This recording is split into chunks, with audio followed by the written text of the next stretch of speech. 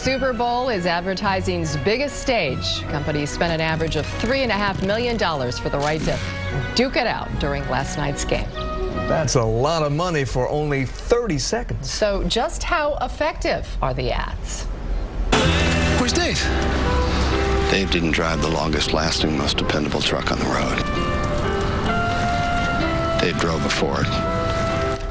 But of course, an ad from Chevrolet. U of D Mercy Marketing Professor Mike Bernacchi led his annual discussion today on the effectiveness of ads during the Super Bowl. 250 students gathered to talk about the commercials. Bernacchi calls it the Super Bowl Ad Nauseum party. What we're doing is we're revealing the results of our national online high school poll. We've got kids that actually from New York to Virginia, through Michigan and Illinois, out to California and Arizona.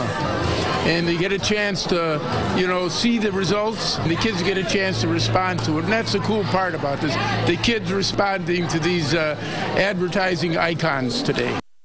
It is very cool. Fun experience for them. This is the 6th time that Professor Bernacchi has hosted the Super Bowl ad discussion.